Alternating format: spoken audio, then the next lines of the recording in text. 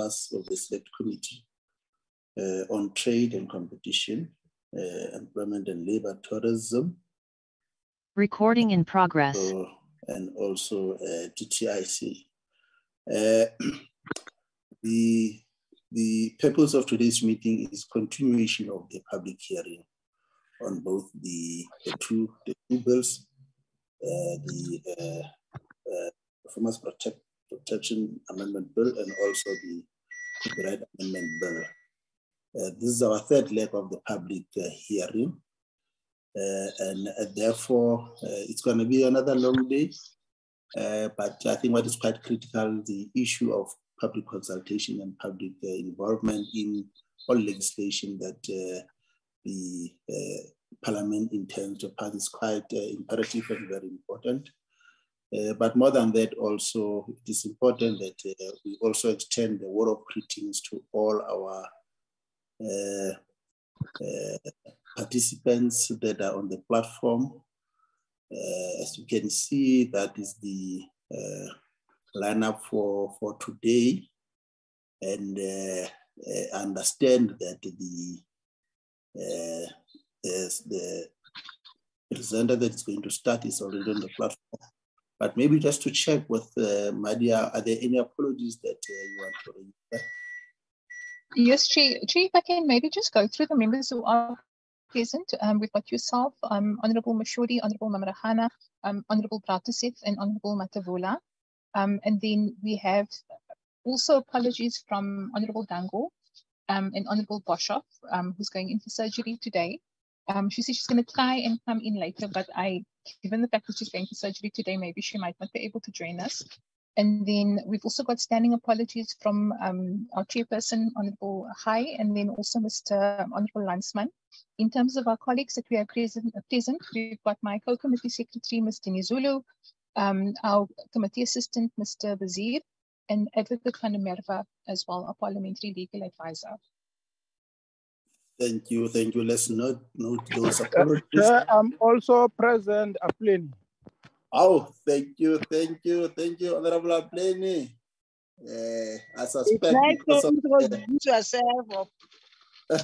Chairperson Apleni is present today, announcing himself.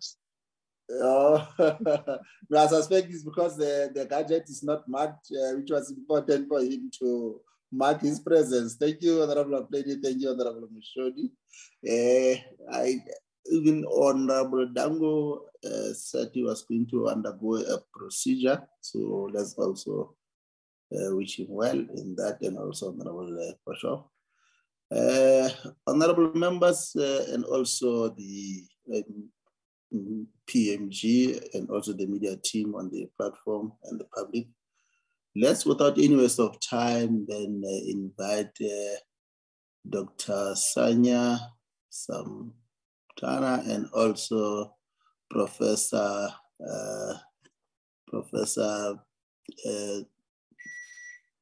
Peter from the School of Law of Northwest University.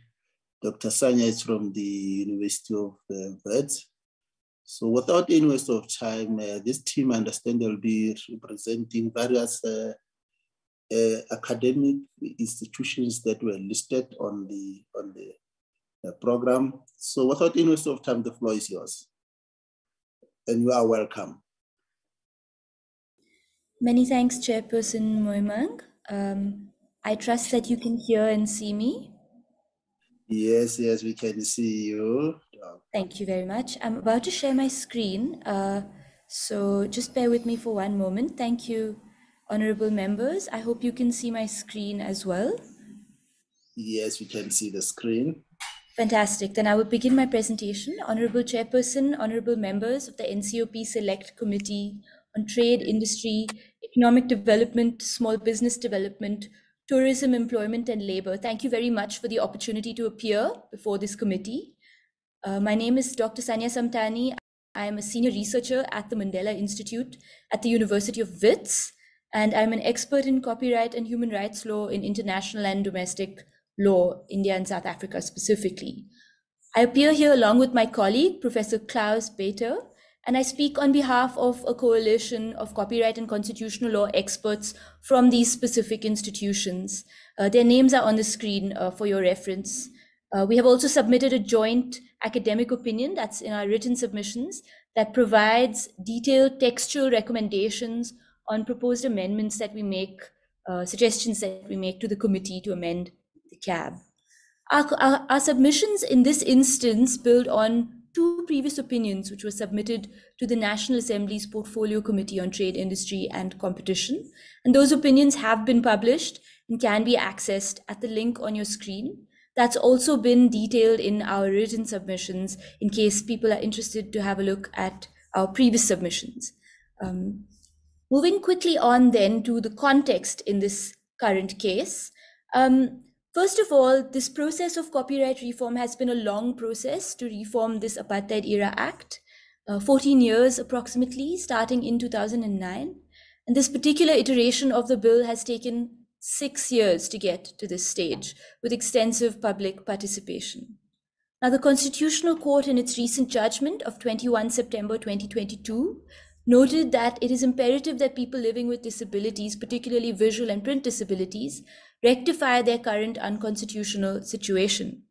Now, I will be talking a little bit more about what that situation is that has been created by the current Apartheid Era Act. And I will also talk a little bit about the Constitutional Court judgment. But suffice to say at this current stage that the court gave Parliament approximately 24 months from September 2022 to fix the act, and there are only 18 months left, and so reform is currently urgent. Now, in particular, the Constitutional Court judgment noted that copyright reform to ensure that people with disabilities have access to accessible format works and are able to convert works into accessible formats is urgent. The court read in a particular provision into the current Apartheid Era Copyright Act in order to fix the current discriminatory position, and I will talk about that more in my submissions. The third point of context is that the Farlam Commission documented the full extent of how iconic South African artists are dying in poverty, like Solomon Linda, for example, due to the lack of regulation specifically of collecting societies and copyright management organizations. We submit that the CAB seeks to fix this by regulating collecting societies in sections 22B to F, and also to ensure that artists get fair remuneration for their work by providing protection against unenforceable contractual terms in section 39B of the CAB, and we submit that the CAB succeeds in doing so. Another point of important context is that COVID-19 has exacerbated existing inequalities as well as the digital divide. We are currently living in the aftermath of almost 2 years of lockdown, where we saw inadequate access to educational materials as well as to internet infrastructure, which has delayed the realization of the right to education for all. The Copyright Amendment Bill aims to fix that and also provides for clear direction on the preservation of cultural heritage by libraries, archives, museums, and galleries, so that we do not see a repeat of the grave loss of priceless cultural heritage in the 2020 that we saw in the 2021 UCT fires. The final point of context here is that South Africa is seeking to participate in the fourth industrial revolution, but unfortunately cannot do so with its current copyright laws, because its current Copyright Act, the Apartheid Era Act, refers to obsolete technologies like facsimiles, for example, that are rarely used in educational context and in other contexts, and also continues to prevent the use of new technologies for cutting-edge research like data mining. My colleague, Professor Beta, will talk a little bit more about that in his recommendations at the end of my presentation. In sum, we submit that the CAB promotes innovation and it also future-proofs the law in bringing South Africa into the fourth industrial revolution and the digital era. So a short word on the CAB provisions that we do not comment on. There are certain provisions that we do not comment on, as we submit that they require no change. In our submission, we are mindful of the constitutional imperative that all organs of state must respect, protect, promote, and fulfill the rights in the Bill of Rights. This also extends to Parliament's lawmaking function across all subject matter, including copyright. At the same time, we understand that the Bill of Rights is not absolute and that Parliament may limit rights through a law of general application, such as the CAB potentially, under certain conditions. where Parliament exercises such a discretion to limit rights, it must do so in a way that the limitations are reasonable and justifiable in an open and democratic society and can thus pass constitutional muster. We submit that this particular approach, one that considers the impact of statutory copyright on the Bill of Rights, has been correctly taken by the National Assembly, has been correctly taken by the National Assembly, and that considered as a whole, an appropriate balance has been struck between users and creators in the bill. We adopt the same approach in our submissions. We also submit that the provisions that we do not comment on, for example, sections 12A to D, section 19D, sections 6A, 7A to F, 8A and 9A, all fulfill important rights in the Bill of Rights and are also in line with established international and comparative law, and therefore strike a fair balance as well. Moving now to the next part of my presentation to explain how we will be presenting our recommendations. So I will present amendments that we propose related to people with disabilities and the realization of constitutional rights. My colleague, Professor Klaus Beter, will present amendments relating to the right to research and fair use, as well as technological protection measures. Moving swiftly on to the first set of amendments that we propose in our written submissions. We propose that in order to avoid any interpretation that could lead to its unconstitutionality, Section 19D specifically be amended to comply with the Constitutional Court's judgment in the Blind SA versus Minister of Trade, Industry and Competition. I introduced the case in my introduction, but I'm going to continue now to explain it in a little more detail. In that case, the court held that the current Copyright Act of 1978 was unconstitutional to the extent that it discriminated against people with visual and print disabilities and violated their rights to equality, dignity, education, culture, and language. The court's ruling crucially turned on the fact that people with visual and print disabilities had to first ask for permission or authorization from the copyright holder, while people without such disabilities did not have to do so. To fix this, the court read in a Section 13A that in effect removed this requirement and permitted explicitly accessible format shifting. Our submissions on Section 19D aim to align the CAB with this court-crafted remedy and therefore ensure the CAB's constitutionality. In specific, we recommend that the NCOP amend the CAB to ensure that Section 19D subsection 1 is operational immediately without the need for regulations. There are several paragraphs in the Constitutional Court judgment that denote that this is the constitutional case. Paragraphs 102, 108, and 109 specifically of the Concourt judgment make it clear that people's rights to equality and non-discrimination, particularly blind people's rights, cannot wait any longer and require immediate redress.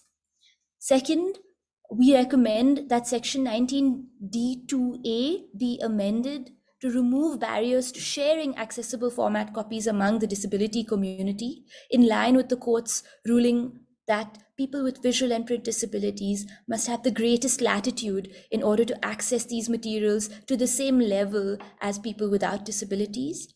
And finally, we recommend that the reference to people with all disabilities be retained in Section 19D to avoid the need for further litigation from other disability groups that are analogous to the disability groups that did in fact initiate the Blind SA litigation. This is in line not only with the Bill of Rights, but also with the United Nations Convention on the Rights of Persons with Disabilities that South Africa ratified in 2007 and therefore has obligations to domestically put into place. I move now to the next set of amendments relating to people with disabilities, and those concern specifically the technological protection measures. Now, in relation to the technological protection measures, as I had mentioned previously, the Constitutional Court judgment turned on the requirement of authorization that limited people with disabilities' capacity to access works at the same level as others. Now, the provision that we have highlighted on the screen, as well as in our written submission, Section 28P2, that section reinstates that requirement of authorization that the Constitutional Court held to be unconstitutional and runs the risk of further adversely impacting people with disabilities and discriminating against them. I'll give you a concrete example. For instance, if a blind person were to buy a book on an e-book reader, they would necessarily need to remove the digital locks that exist that tie that e-book to that reader in order to convert it into a format that is accessible for them to actually read it. Now, that involves device shifting, and this provision effectively prevents such a thing, even for the purposes of anti-discrimination, even for the purposes of realizing the rights of people with visual and print disabilities. So we submit in our written submissions as well that that particular requirement be deleted in order to comply with the Constitutional Court judgment. Now, in the event that Parliament does not seek to delete such a provision, we recommend that Parliament consider carefully the impact of this provision on people with visual and print disabilities and amend it in a way to ensure that the TPMs or the digital locks do not prevent people with disabilities from actually reading works to which they have lawful access, whether through a library or whether through the market. That brings me to the end of my part of the submissions. I now hand over to my colleague, Professor Klaus Peter. Thank you very much for your attention. Prof. Peter, over to you, please.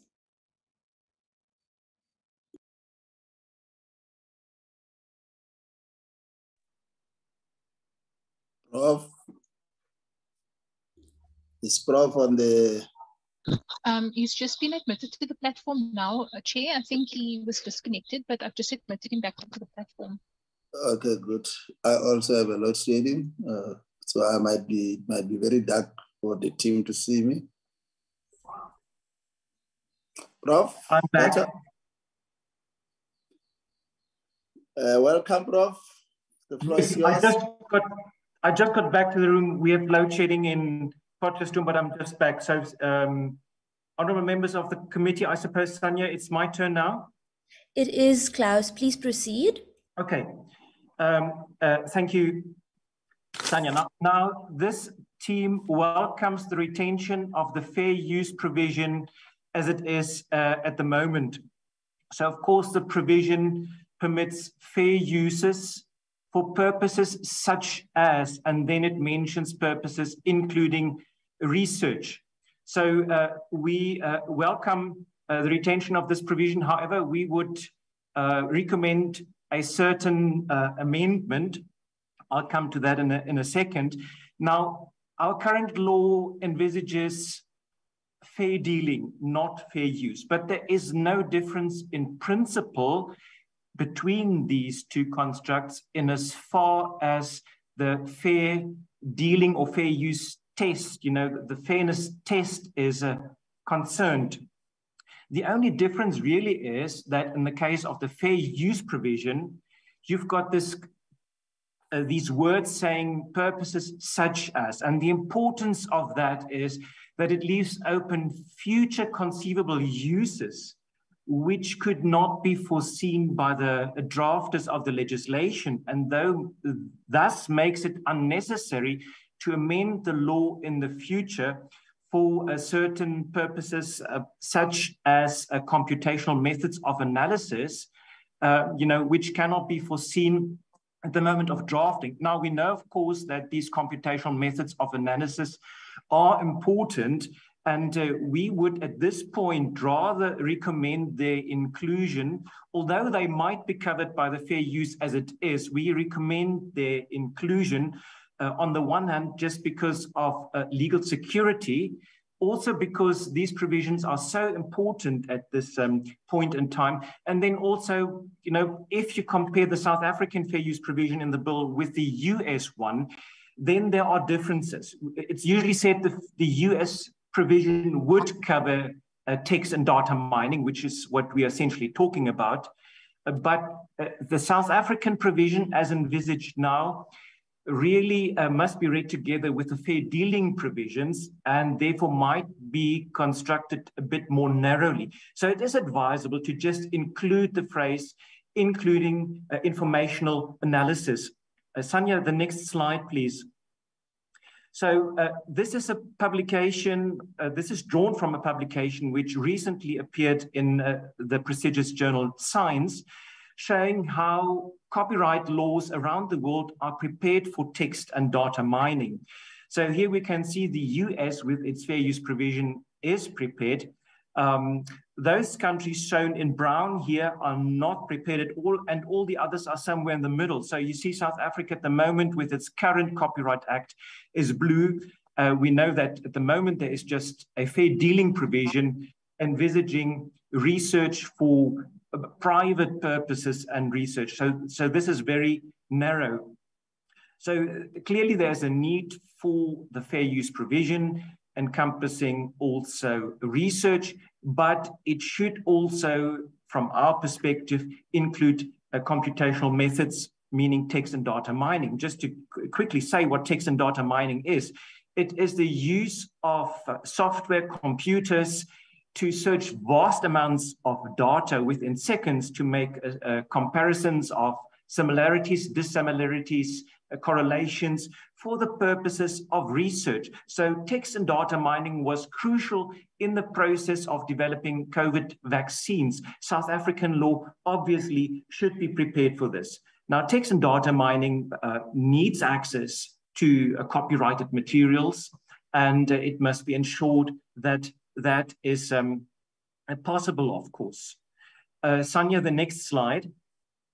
So just to confirm the importance more generally of the fair use clause in the current bill, how important it is from two perspectives, from that of development, the right to development, and on the other hand, that of international human rights protection. So this slide here, more particularly on the right to development.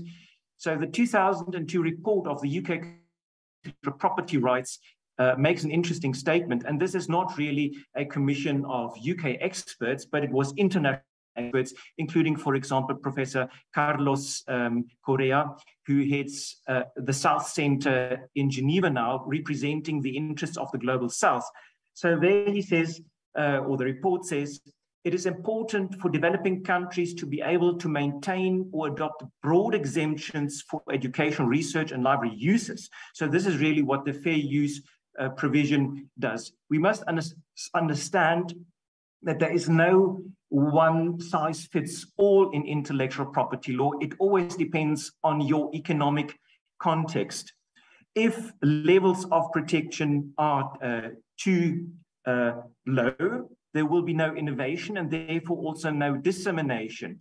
But if levels of protection are too high, there will be no dissemination in the first instance, and therefore also no innovation following. And in the case of poorer countries, developing countries such as South Africa, it is especially the access aspect that is so important. Before there is no access, there cannot be any creation. And for access, you need lower protection of intellectual property rights. Of course, this also applies to copyright. Yes, that is the slide dealing with international human rights law. So obviously, you cannot read the three-step test of international copyright law in a restrictive fashion without having regard to international human rights law.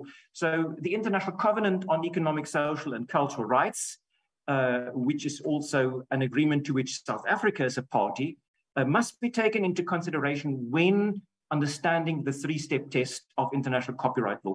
And here we've got in Article 15(1)(b) the provision that there is a right to enjoy the benefits of scientific progress and its applications. So this means the importance of research to create these benefits. Also for that reason, the fair use provision is important and its inclusion of research and, as we recommend, the provision on text and data mining. Sanya, I think let's go to the next slide. Just to, again, confirm both the developmental and the human rights perspective, this balanced interpretation of the three-step test declaration was drafted by the Max Planck Institute, inviting recommended copyright scholars from around the world. And it emphasizes, if you especially look here at point 3a, it says open-ended limitations and exceptions are not prevented by the three-step test. So the fair use provision is definitely legitimate under the three-step test. Also here in point 6, emphasizing that in constructing limitations and exceptions, it's important to have regard to the interests deriving from human rights and fundamental freedoms and other public interests, specifically referring here to also to scientific progress, that is research. Next slide, Sanya, and that is now the last point of our recommended changes. Again, first referring to the report of the UK Commission, where it says that developing countries should ensure that their IP legislation and procedures emphasize to the maximum possible extent enforcement of IP law through administrative action and through the civil rather than the criminal justice system. This particularly concerns the provisions of the bill, which at the moment envisage criminal liability for cases where a person makes, imports, sells devices that may be used to circumvent technical protection measures. In our view, this should be changed. It concerns sections 27(5)(b) and 280 of the Copyright Act, which should be changed to make provision at the most for administrative or civil liability, you know, like claiming damages, fines, interdicts, but no criminal action. And the reasons for this are, again, there's two important reasons.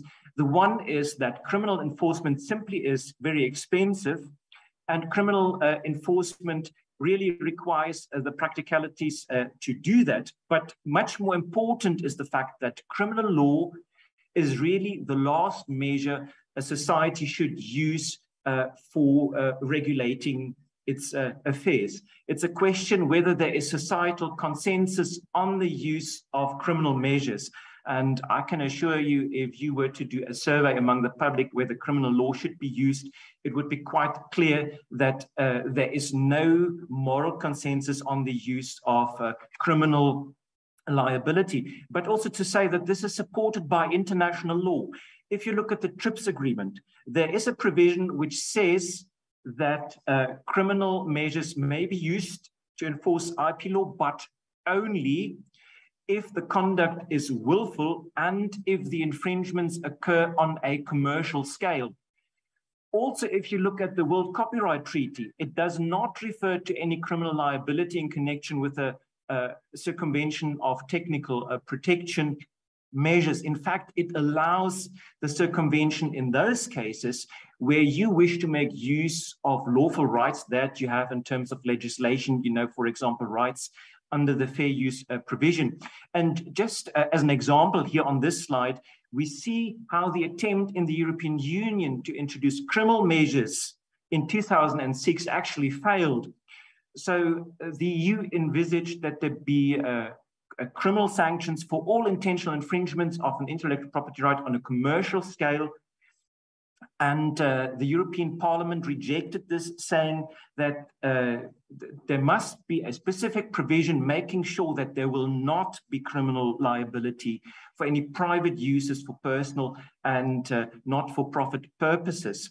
And it is also important to understand that when we say that there may only be liability when there is infringement on a commercial scale, then commercial scale really refers to a commercial scale of a market relevant magnitude. So this means that if you make devices that can be used to circumvent TPM's technical protection measures, then if these are used by 100 or 200 or 300 people and even cause economic damage, then this is not a damage of a commercial scale, assuming market relevant magnitudes. So Sanya, then the last slide, which basically summarizes our position.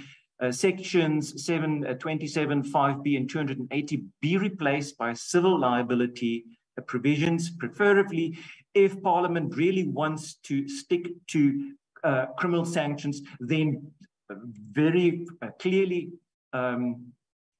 make sure that only for willful conduct on a commercial scale of a market relevant magnitude. Thank you, honorable members of the committee. Thank you, Prof, for the presentation together with Sanya. We know that members are experiencing load shedding, as it has been indicated by Honorable Mathebula. Just to check from members whether there are any clarity-seeking questions that they would want to pose to the presentation from the coalition of SADC universities, as led by Dr. Sanya and also Professor Bete. Honorable members, I guess your presentation was quite succinct, Prof, and well understood. Maybe just one from my side. The fair deal and fair use. You raise a point that there is not a major difference between the Copyright Amendment Bill, as captured in the Copyright Amendment Bill, and also the US. What do you say with regard to the view that suggests that countries that we have a history with are not using a fair use but fair dealing?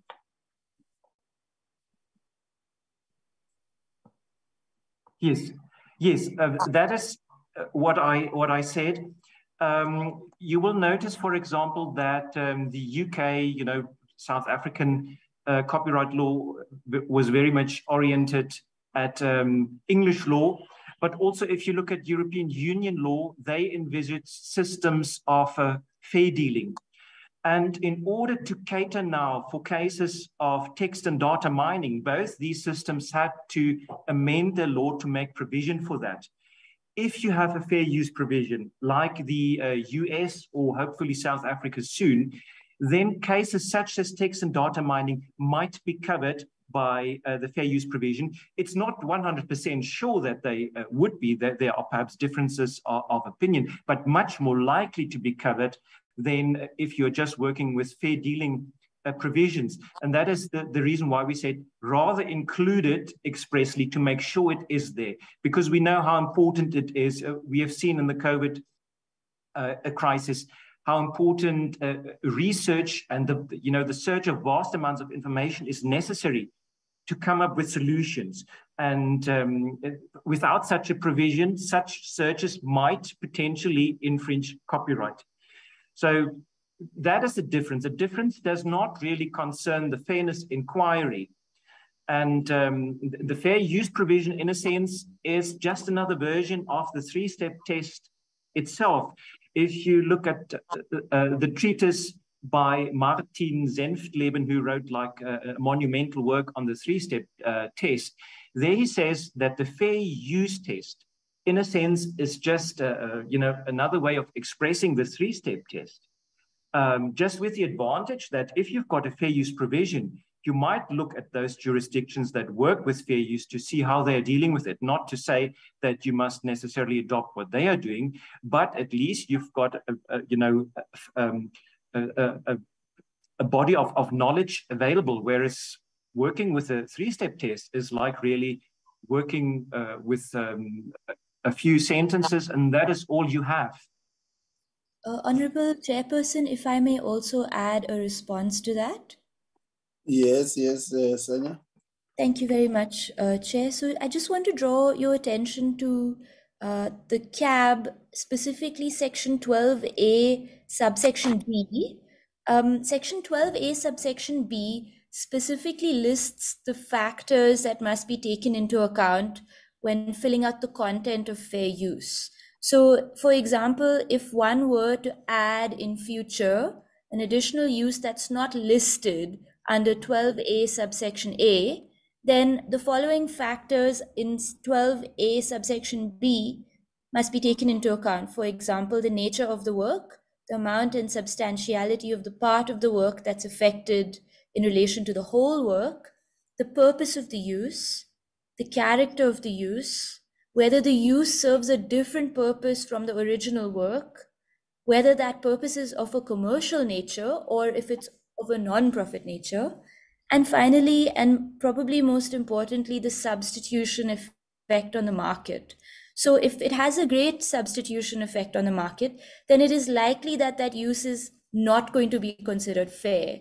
So just to respond to the anxieties around American style fair use being broad, the South African version of fair use that the CAB adopts is a hybrid version. So it has specific factors that are enshrined in legislation to prevent any sort of overbroad inclusion or to prevent any sort of effect on the market. I'll stop there. Thank you, Chair. Thank you, Sanya. Just in terms of the, because when you started, you put more emphasis in terms of the rise in the Bill of the rise in the Bill of Rights, and particularly the implications of the latest Concord judgment. But the question that I want to pose, particularly with regard to the concern that has been raised around the arbitrary nature of the two bills, particularly its impact in terms of the rights protected by the rights protected to the authors. Given the nature of our constitution, like the supremacy of the constitution, given the fact that any act, administrative act, or a decision taken by government, whether in relation to the effect that will have on the copyright holder, can we take comfort in the fact that any decision that has to be taken by government, it has to be rational, and therefore the concern around Section 25(1), which relates to the protection of property, because copyright by its nature is an integral part of the intellectual property. Are you of the view that there is sufficient built-in mechanism in our constitution to be able to allay our fears? Thank you, Chair. I will respond and then I will see if Klaus has also an additional response.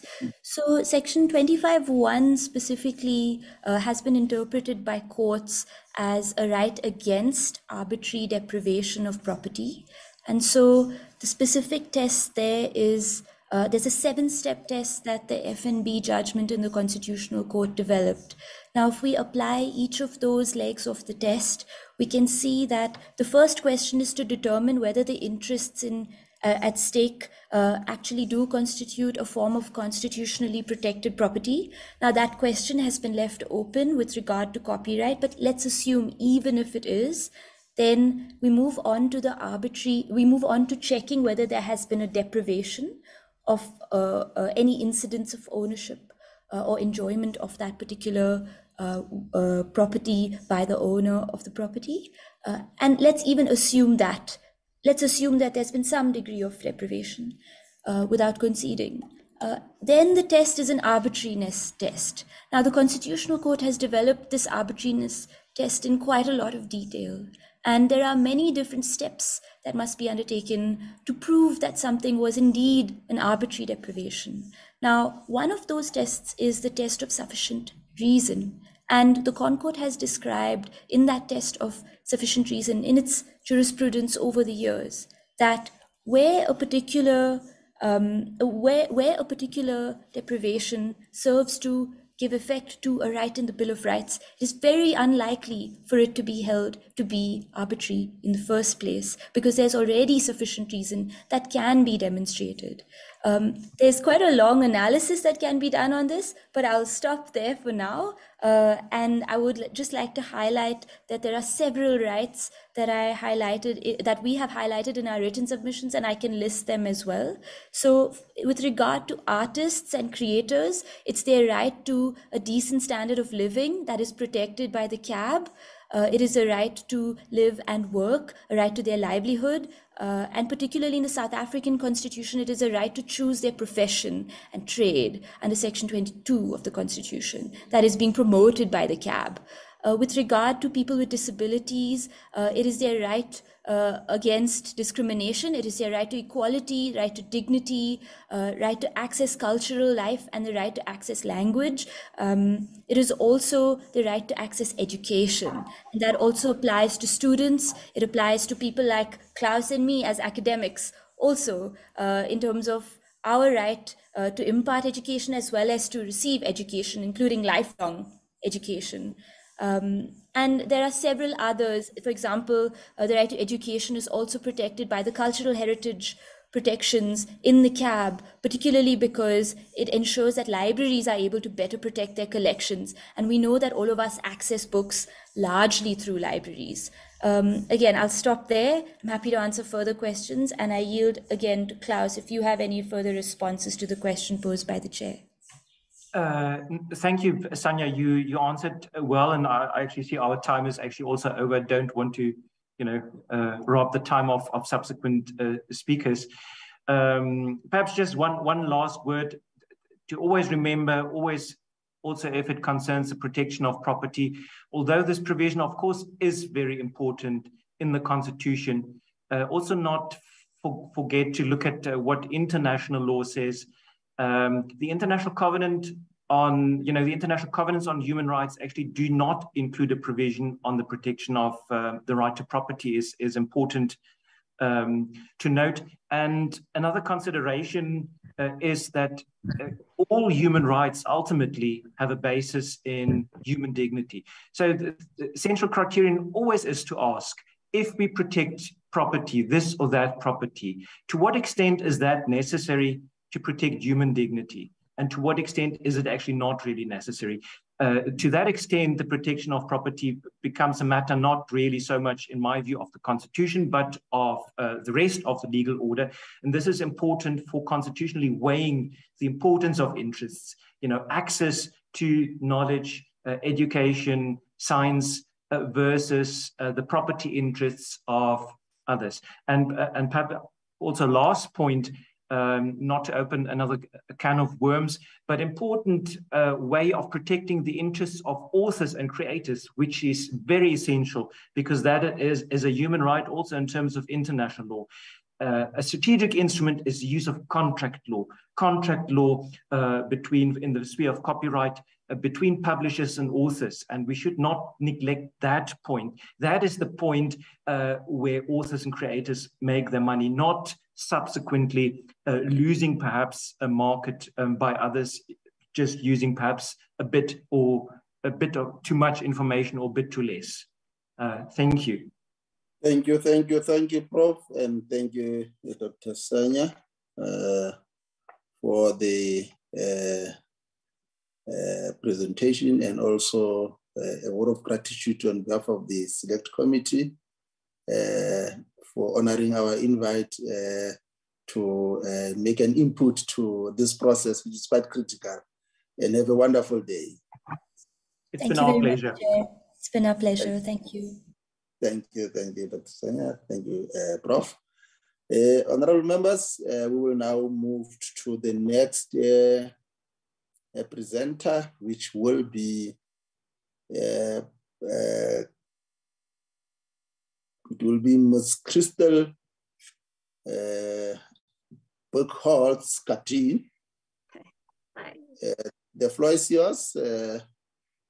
Crystal, hi. How are you? Fine, thanks, and you? I'm good. Great. The floor is yours. Great, thank you. I just want to make sure I can't see myself, so you can see me. Is that correct? Yes, we can see you. Okay. Wonderful. Thank you. I don't have a full list of everyone in attendance, so if I do miss out somebody, I'll maybe just make a global welcome. Thank you so much for having me on, to all the honorable members. And yeah, a pleasure to submit my perspective on the amendments. I'm not sure if my slides are there. It's not important if they aren't. I'll start with just saying who I am. So I'm a musician. So I represent, I guess, the concerns and the views of independent musicians, up and coming musicians, maybe even musicians starting out. So that sort of level of musicians. I have worked with, I guess, recording artists as well. So I've sort of seen a bit of a spectrum of the music industry. But in my personal capacity, I write music, I record music, I play music. And I've also, since lockdown, started making music videos and educational content as well. So that's kind of the perspective I'm talking from.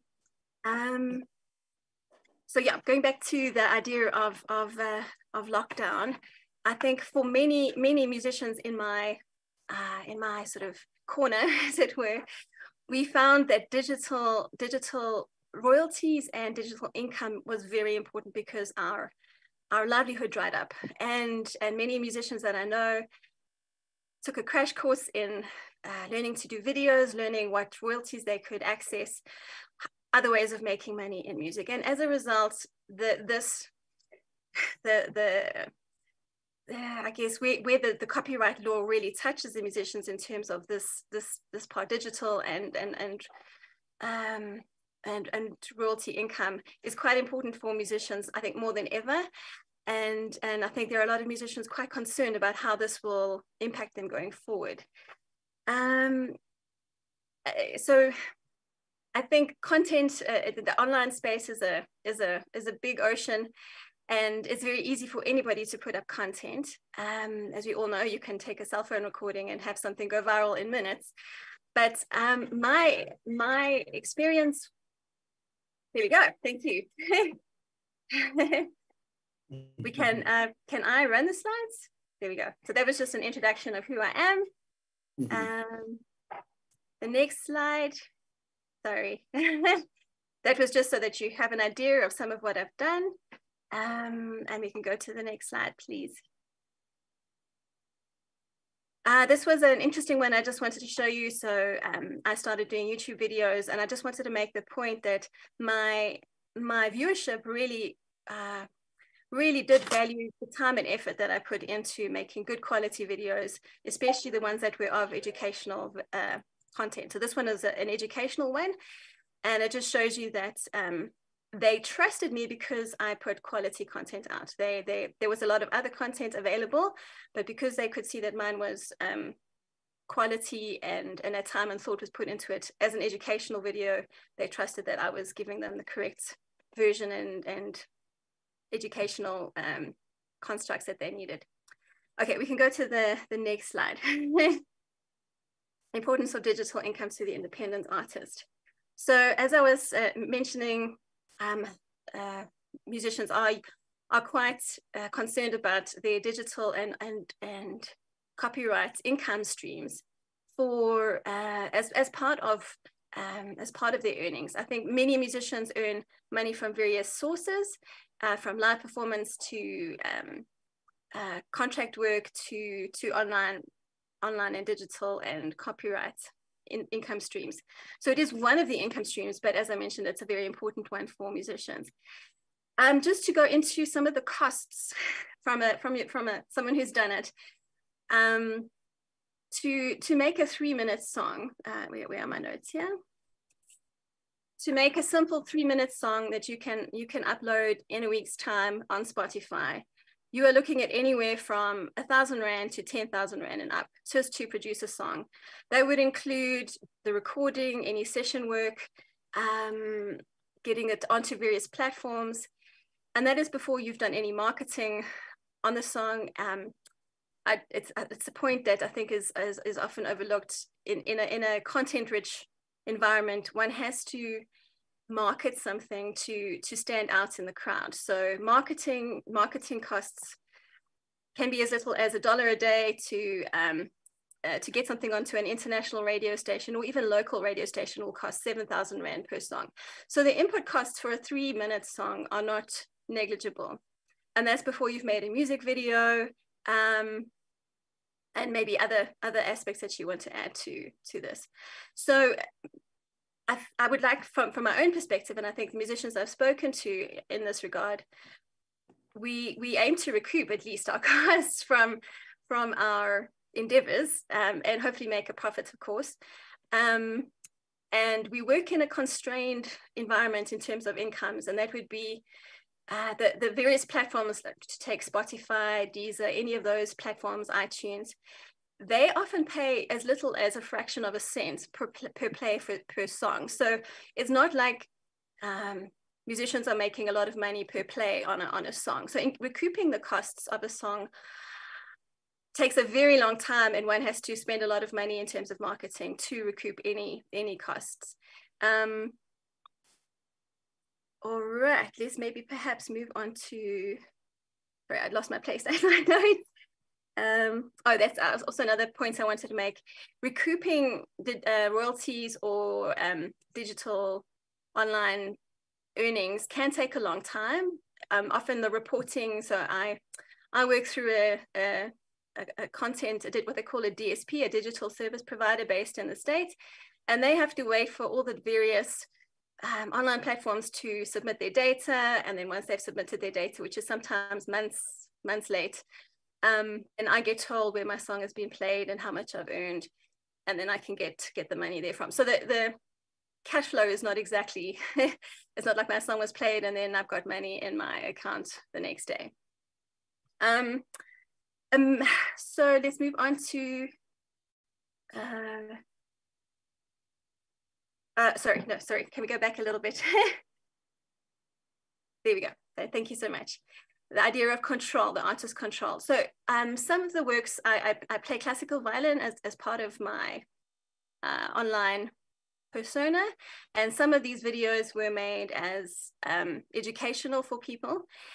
And so here I'm starting to allude to the idea of fair use, and perhaps how it could be extended or not extended, or how I understand it to be used.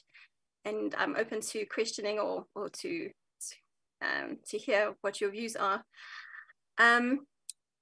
Making educational content available is fairly easy on online platforms. So what I had done is I'd made videos, separate videos available for free to members who wanted to submit an email or take a survey for that content. And I've seen that many other online creators do something similar. So there's a lot of free content actually available, very good free content available. Often to make it viable for the creator, they have some content available behind a paywall. Obviously, they've got to recoup their costs, and they can deem that as necessary for them to make their costs back. But just to say that educational content is what's the word? Is easy to make freely available to people, and I think what I'm kind of driving at is that the artist, I think many people in my position feel that the artist should have some control in how that is made available, and many are open to making that available. They just want to be able to control it, or perhaps have a mechanism like, can you take a survey, or can you give me an email address, or something along those lines. So that's the one aspect of taking control. I guess also in that regard, it's the creator of the content also has the choice in what they choose to monetize and what they choose not to monetize. I've also seen content creators who have work that's behind a paywall, but they will make a portion of it available for free in a very casual manner. So it was easy for them to make. Maybe it's on their cell phone and they'll put it out to people on their mailing list. So yeah, I think I'm not sure. I caught the tail end of the previous discussion, and I think access to information. I do get that there are some challenges and there is a digital divide, but for those who have access to online platforms, there is a vast amount of information available freely to many people. Then there's the aspect in terms of control of permission to how a work is used. So I guess I've dealt with sort of monetization, and now to deal with how it is used. So I think there's also the concern amongst some creators that their work may be used in a context that doesn't support their views, their values, their context. It could be taken, they could be aligned with a cause that they perhaps don't support through the introduction of fair use. And I think artists would like to, again, have control of how their work is used. And I guess many would like to just have the opportunity to have their consent, I think, given. I think it feels like the artist's consent has been eroded and taken away by the fair use clause. Just a note on that, personally, I've had to request permission to use content, and vice versa. I've had someone request permission from myself. Also very easy in an age of social media platforms and websites. It's very easy to find a publisher or somebody that you can request permission from. So it just kind of feels like consent should be something that is still kept, and that both parties can reasonably request permission for how a work is used. And if an artist disagrees, especially if it is contrary to how they want to be perceived as an artist or their work, there should be some space for them to have that view recognized. All right, then we can move on to the next slide, which is the burdens of the amendments. So the first one I wanted to speak about is as I understand the introduction of fair use, there is the three-step test that or a test of how a work is used. But it's not like, as I understand it, it's not that consent has been requested from the artist. So what that would do is it places a burden in terms of the artist trying to find where their works are being used and how. So currently, artists have an idea of a certain in terms of fair dealing, how much of their work is possibly being used in terms of education or criticism and those kinds of avenues. But as I understand it, in terms of some of the readings that I've done, it would make it put the onus on the artist to find places where their work is used, both in an online and an offline setting, and then to evaluate if their work has been used fairly or unfairly. And this is a huge task. Many artists have, for one song, it would be a great undertaking. To have a body of work out there, you would spend it's just impossible to find all the places that your song could be a derivative of or used in. And as I guess a smaller operator, as a musician, it's just a time constraint that we cannot take on. And then similar to that, if you do find that your work has been used in a setting, I understand it that the artist would then, or the creator would then, the onus would be on the creator to take the matter to court to evaluate whether the instance has been fairly used or not. And I feel that would really be disadvantageous to creatives, because they're not, they don't have budget for legal fees of this nature. And again, if you have one or two or three works out there with multiple uses in other settings that you haven't consented to, this really could add up. And I think many artists would just really couldn't support such an endeavor. So I'm not sure if there's a provision in some way that artists would be able to evaluate how their work is used without having to go to the courts, because it really would be daunting and expensive for many artists. All right.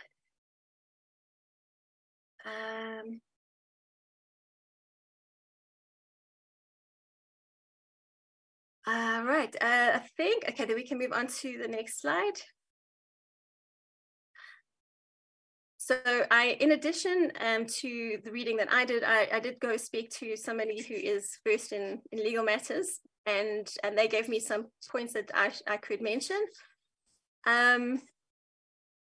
So here we go. The point is that we do not have a system of punitive damages as the US does. There is therefore no disincentive to stop any parties from claiming fair use as there is in the US. So that is my point as to who gets to claim to use your work in what setting. Another point they made was that the US has thousands of cases of fair use because that is what it is, a judge-made law. Thousands of court cases would be generated and lawyers would make the money and the artists would be disincentivized and prejudiced. So this is now just coming from the legal person that I spoke to. I'm not sure of the section of the copyright myself, but their point was that the proponents of fair use claim that it is necessary to future-proof our law in respect of rapidly changing technology. Yet our current Section 13 of Copyright Act enables the minister to pass regulations to do just that. Right, and then I'm happy to move on to the conclusion, which is the next slide. Thank you. So in conclusion, I think many creatives and artists, up and coming small operators, hopefuls, people wanting to go into music, welcome an update in terms of technology and a copyright law that would fit in with the modern world.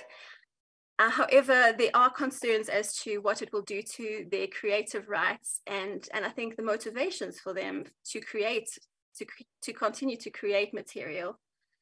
I think artists would like to continue some control over how their works are used and monetized. I think artists that would like to have protection in terms of copyright of their works and would not want to have to go to court to defend their works unnecessarily.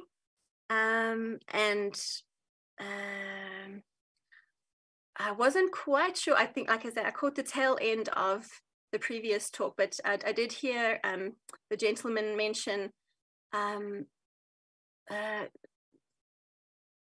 something to do with if too much or too little has been used of a certain work, that is sort of more negligible. And I think from the perspective of a smaller operator, someone who's not signed to a record label, a small bit here or there really could add up in terms of, a musician making their career slowly. So I do think that needs to be borne in mind. Not all musicians are signed to record labels who maybe have budget to take on law cases. So I think, yeah, speaking for the smaller artist, I'd like to say that if an artist could actually earn more and they're not because of it's not deemed as negligible, then actually that artist is prejudiced. All right, I hope I've fairly represented my views to you, and I welcome any questions. Thank you, Ms. Christelle, for the manner in which you have responded to our call to canvass your views.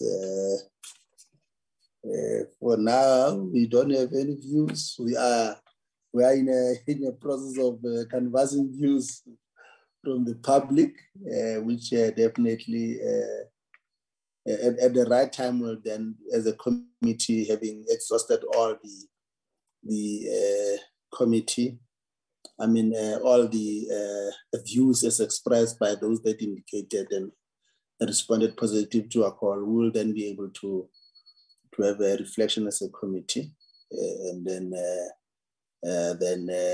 allow also the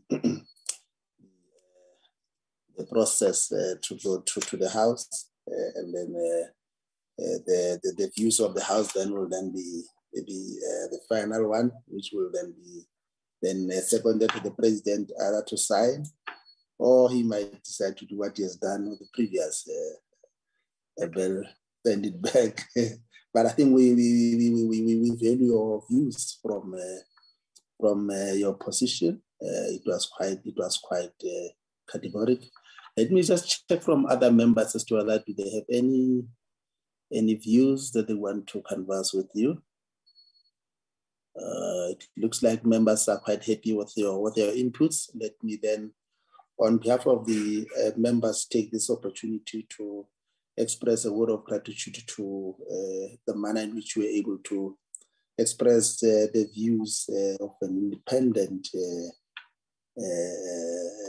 artist, up and coming, as you have correctly pointed out. Quite fascinating and exciting. Thank you. Thank you so much. Thank you.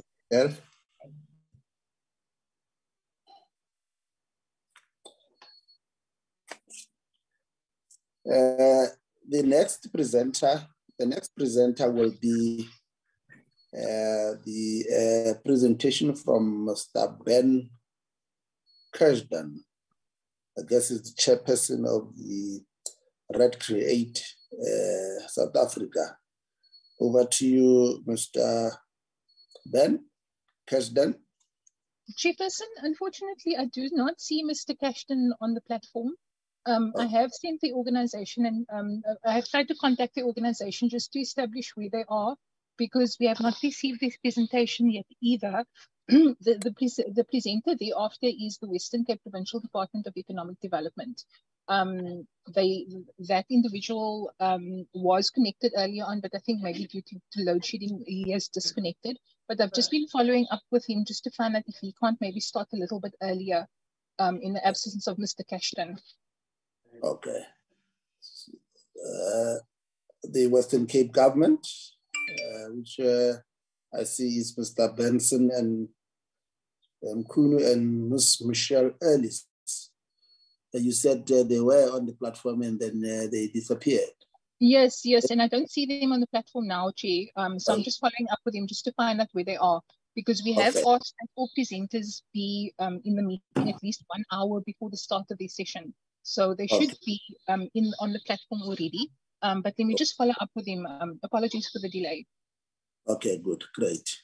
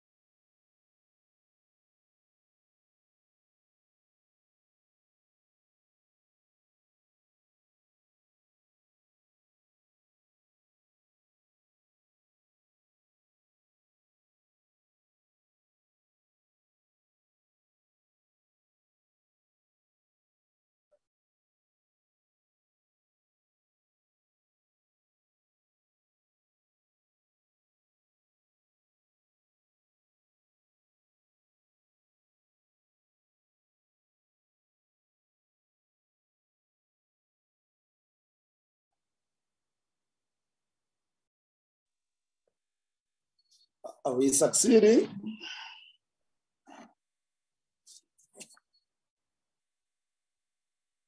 Chairperson, unfortunately, I am not able to get a hold of anybody. I'm still trying to contact the second numbers that we have. Can you just please,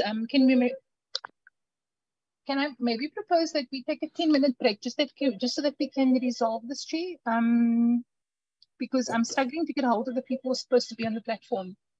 All right, it's fine. Let's then have a 10 minutes break and then resume after 10 minutes. Thank you.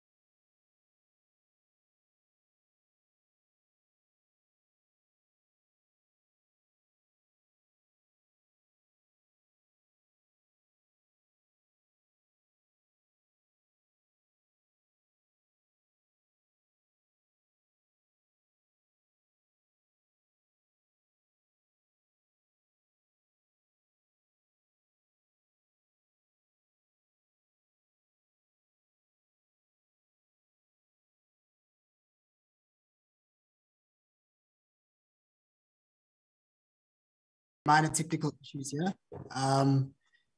Trying to fix them now very quickly. I don't know if I can see myself, so I think you guys can see me. Yes, we can see you. Can I just ask you, if, Maria, if you're still there, if you're able to flight the presentation on your side? I'm having some issues with sharing. Is that okay? Okay. I would ask Enrico if you can please flight the presentation on behalf of Ms. Nkuni. There we go. Perfect, perfect, perfect. Over to you. Thank you very much, Chair.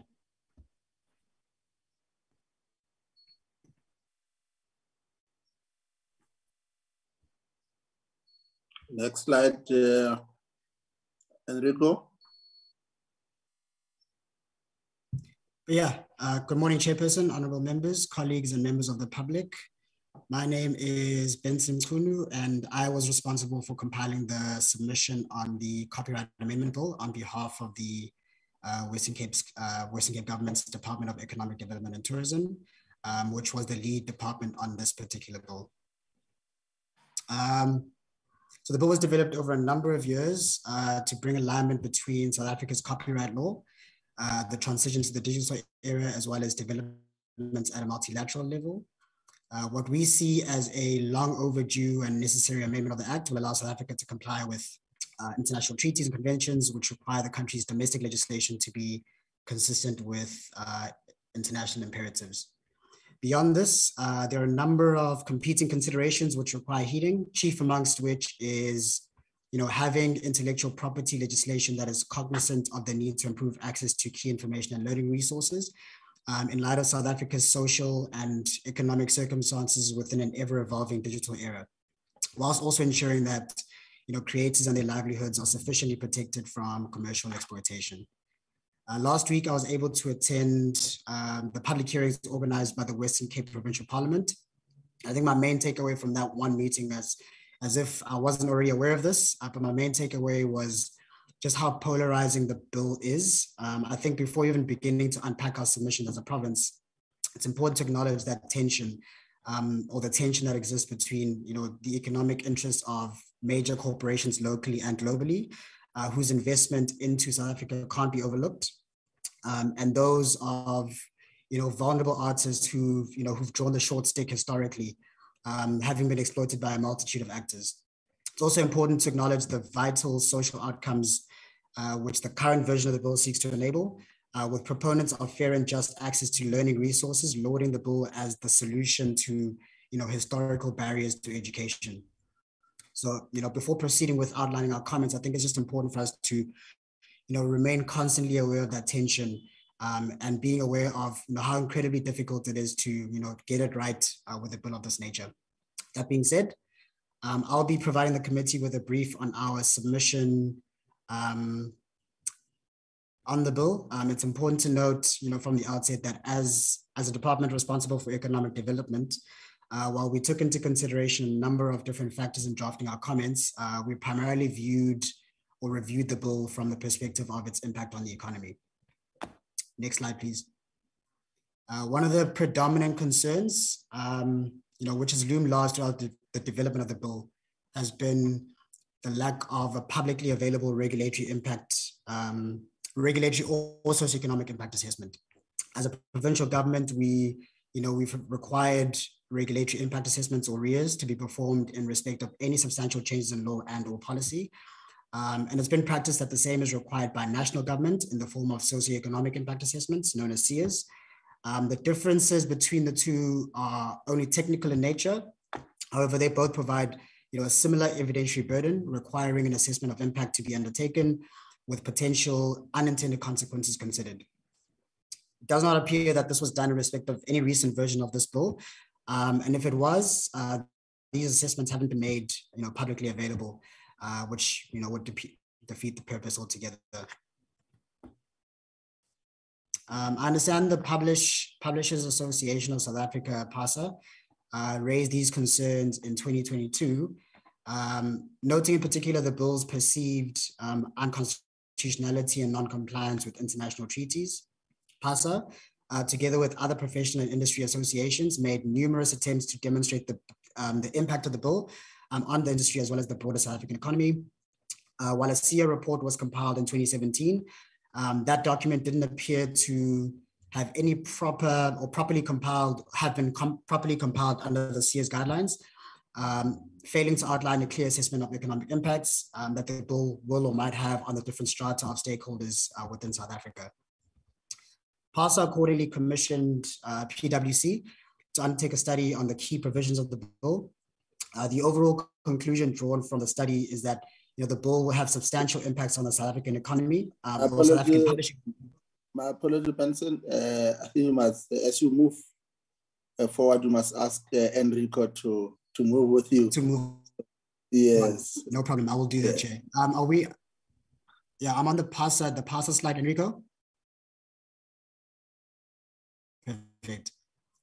As I was saying, Chair, a study was commissioned by PASA, commissioned to PwC, and they undertook a study on the key provisions of the bill where, the main conclusions to be drawn from the study was that the bill will have substantial impacts on the publishing industry, with PwC estimating that the bill will lead to a 33% reduction in book sales and that the domestic publishing industry would lose 30% of its jobs. Next slide, Enrico. While it's vital that the current act be substantially revised to align with South Africa's international obligations, the above findings from the PwC study highlight the importance of some form of economic impact assessment, be it in the form of a RIA like we do in the Western Cape, or a SIA that that's done nationally at national government level, to ascertain the unintended consequences of introducing the bill in its current form. We submit that there appears little point in pursuing legislation that seeks to offer vital social outcomes, but at the cost of economic expediency, with the latter obviously having a direct correlation to the social outcomes being sought. Next slide, Enrico. I will now be moving to our comments on the more specific clauses contained within the bill. So the first clause, which has been one of the most contentious, is clause 15, which inserts a number of provisions starting with proposed section 12A, which provides for general exceptions from copyright protection. The proposed section reduces the protection that a copyright owner has over his or her copyright. The upshot of the proposed section 12A is that copyright owners will no longer be able to be remunerated for their work when it is used for purposes such as those contemplated in paragraphs A1 to 7. Further, the wording has been amended, broadening the scope of the purposes for which a work may be legitimately used. The current section 12.1 of the Act provides for a closed list of purposes, while the proposed section 12A1 refers to purposes such as the following, with the use of such as, suggesting that this is a more open list, which is likely to lead to copyright owners not being able to, or not being remunerated where their work is used for purposes similar to those listed. We accordingly submit, as a province, that the proposed section 12A substantially limits the copyright owner's right to enjoyment of his or her property, which amounts to arbitrary deprivation of property as contemplated in section 25.1 of the South African Constitution. We saw in the South African Diamond case, which was heard in the Concourt, it was held that in order for there to be an infringement of section 12.1, which deals with the right to property, firstly, the right or the question or the thing in question must be property. And we know from the Laugh It Off Promotions case, also in the Concourt, that intellectual property has been recognized as a constitutionally protectable property. Secondly, there must be deprivation which is substantial, i.e. the intrusion must be so extensive as to have a legally significant impact on the rights of the affected party. And then finally, the deprivation must be arbitrary, i.e. the deprivation or the depriving law does not provide sufficient reason for the deprivation, or the depriving law is procedurally unfair. The purpose of the proposed legislation is presumably to provide access to copyright material without having to obtain the copyright owner's permission. However, the open list is far too wide, and the circumstances in which copyright works can be used in terms of this provision are imprecise, which are likely to lead to quite a lot of uncertainty. The purpose of enhancing access to copyright material is not justified by the extent of the provision, with the effect of weakening the overall copyright protection that a copyright owner enjoys or is supposed to enjoy. Next slide, please, Enrico.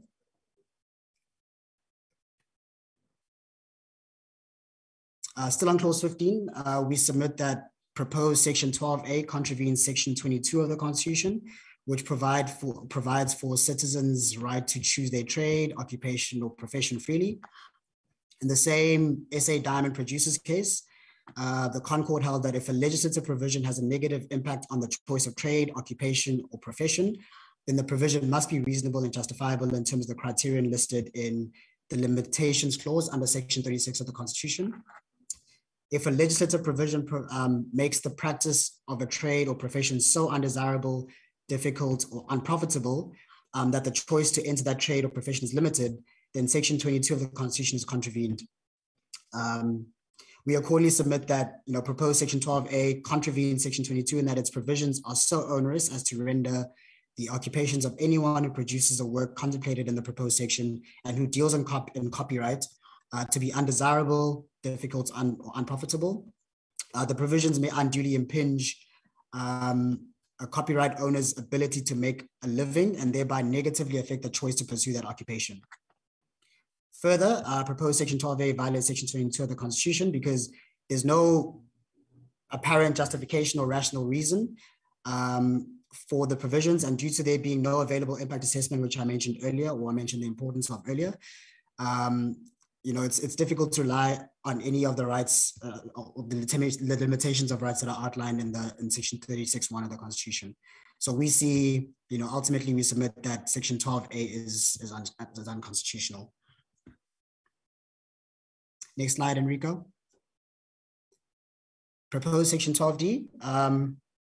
This provides for exceptions from copyright protection applicable to reproduction or educational or for education and academic activities.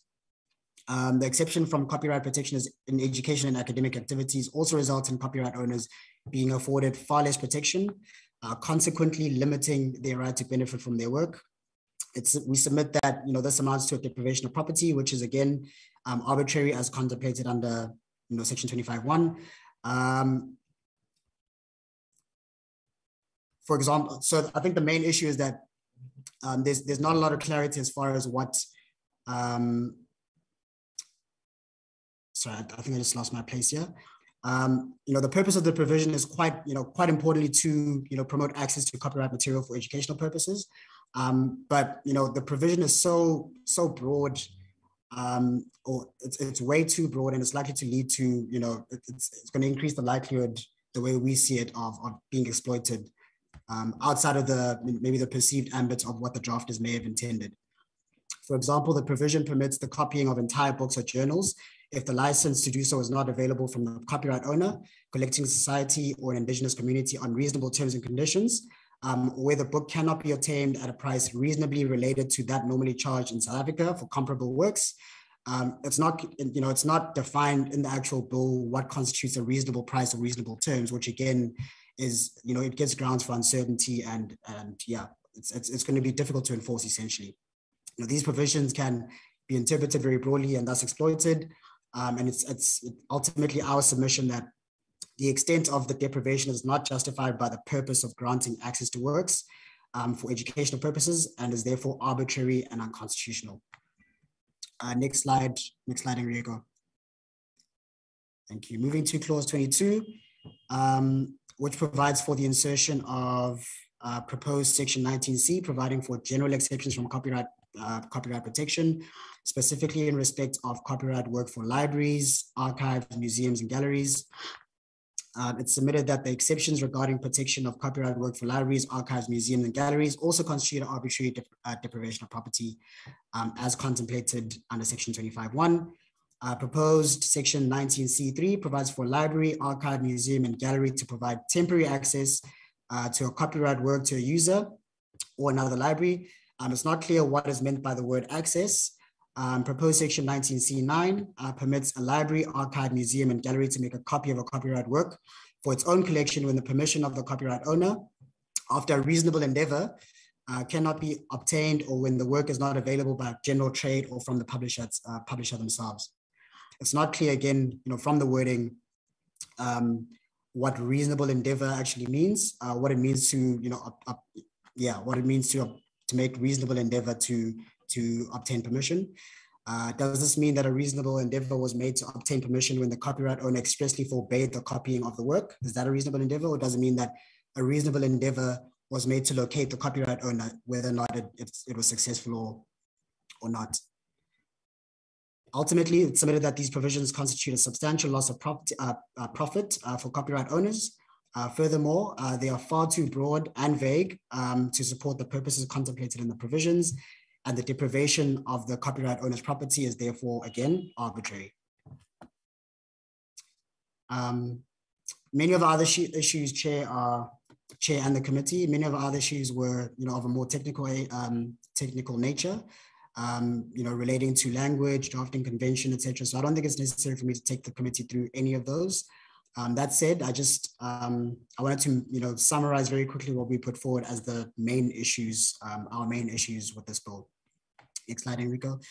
The three main issues that we have, the first being is the insertion of proposed sections 12A, 12D, and 19C of the bill, which we see as substantially limiting a copyright owner's right to enjoyment of his or her property, amounting to arbitrary deprivation of property as contemplated under section 25(1) of the Constitution.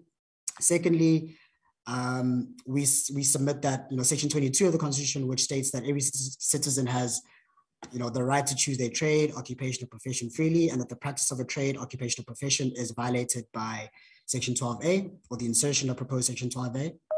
And finally, this is an almost catch-all issue. I cannot emphasize enough just how, the lack of a proper comprehensive socioeconomic impact assessment will impinge on the legitimacy of this bill. As I said right at the beginning, Chair and committee, there are many competing interests at stake here. To avoid a bill that's passed on sentiment, or not, a bill that's not, practical or practicable, and that is lacking in the ability to enforce or enforceability, any decision on how the bill proceeds needs to be based on, evidence, which can be found, which can really only be gathered through a comprehensive socioeconomic impact assessment that would look at how the bill will impact on different segments of society, with a proper analysis of costs and benefits of the country as a whole. So it will allow us to almost, weigh up the different interests involved and see what the best position is and what the least restrictive outcomes will be for the country, and obviously what the benefits that might accrue as well are. I think I can end it off. I'm happy to include on that point, Chair. Thank you to you and the rest of the committee for listening. Thank you, Benson, for the presentation on behalf of the Western Cape government. Let me ascertain from members as to whether is there any clarity-seeking question that they would want to pose to you, Ben.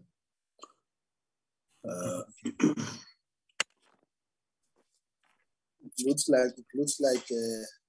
like as it is of now, quite audible and quite understood by raising the competing interests that are at the center of the bill during your conversation. The arbitrary nature, that is the point that you raised, the lack of socioeconomic impact assessment, and also the violation of section 22 of the Constitution. Those are the thrust of the issues that you have raised. Just one question from my side. The latest Concord judgment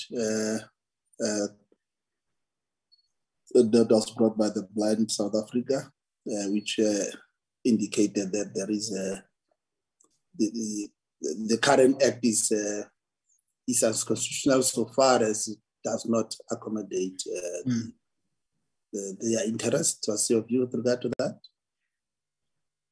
I think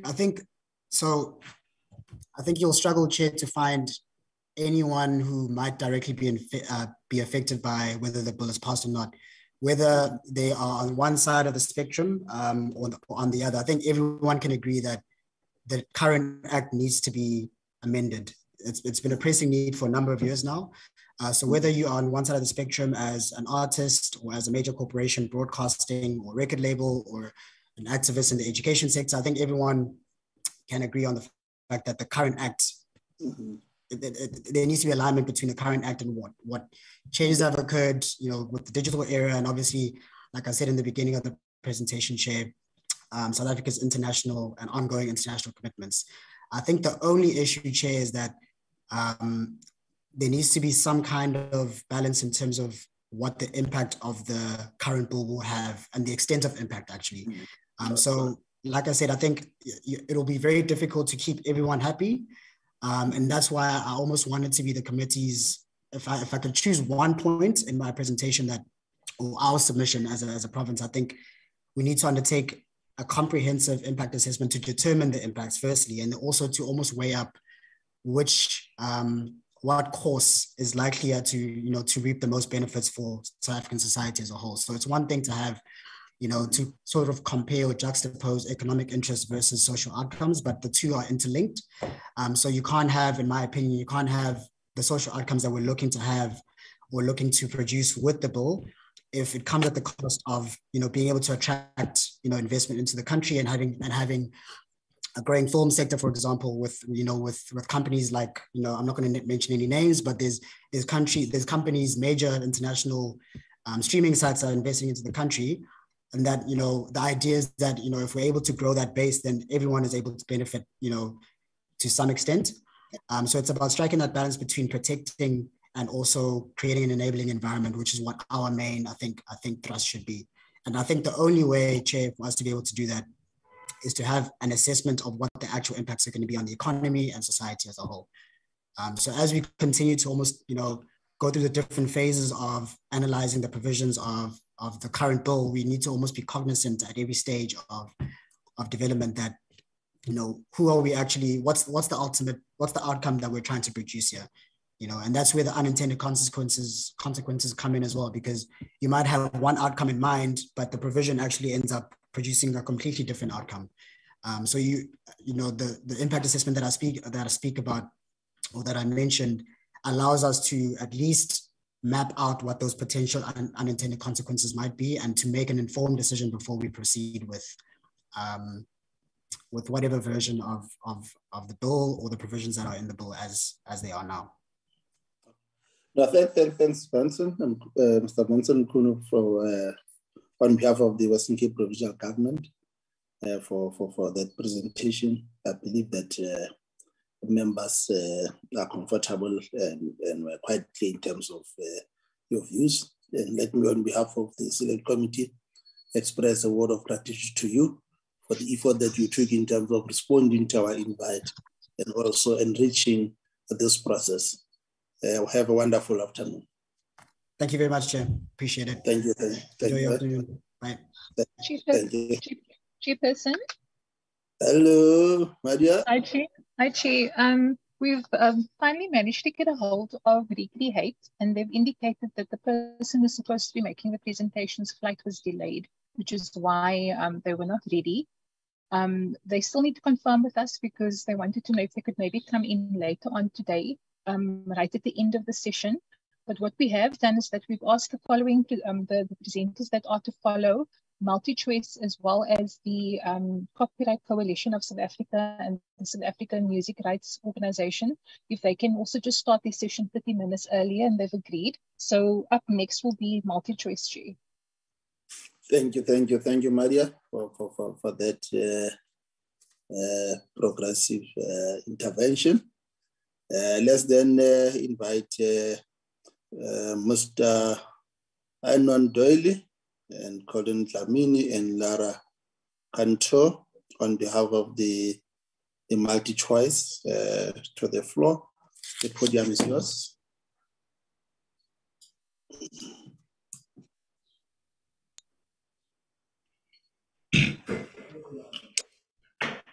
Good morning, Chair. Good morning to committee members. Chair, am I audible? Very, very honorable Mr. Dlamini. We can see you.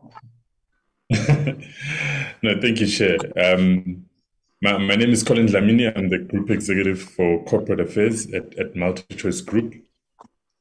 MultiChoice and Mnet welcome the opportunity to make the submissions on these bills.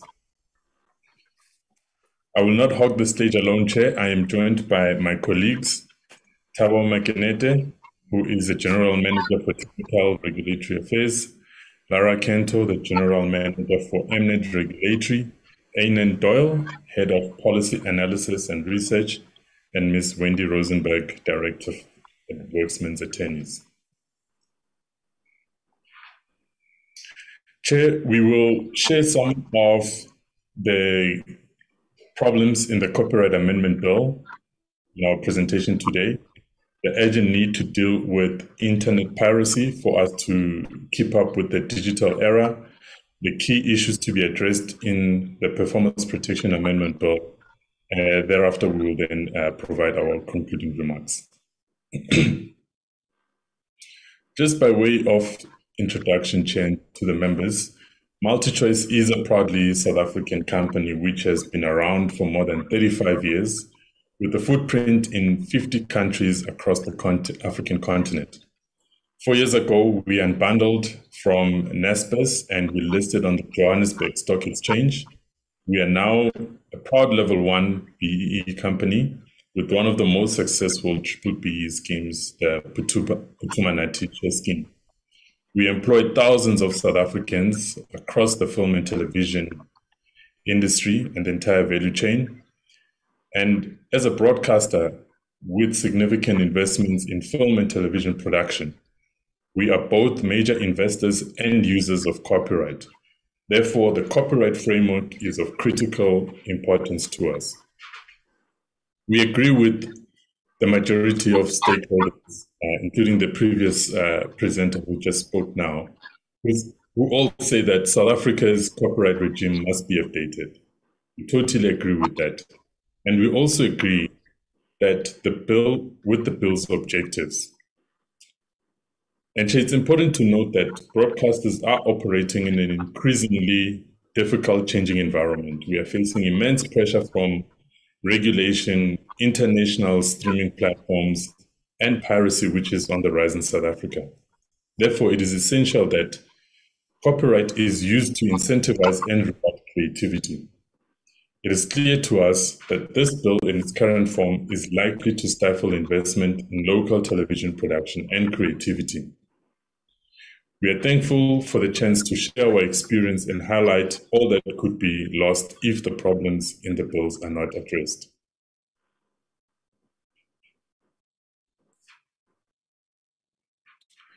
Now, Chair, for broadcasters, the vast majority of local productions are commissioned and paid for by broadcasters.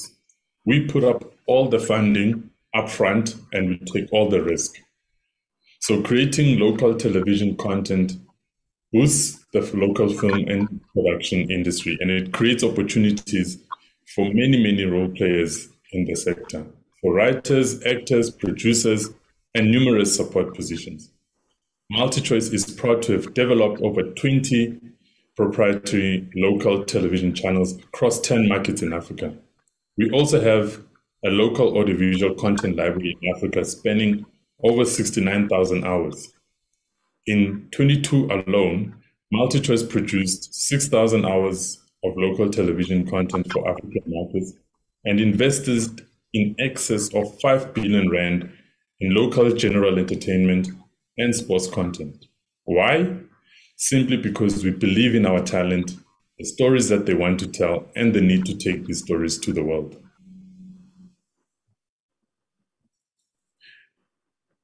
In 2021 and 2022, we partnered with the Eastern Cape Development Corporation.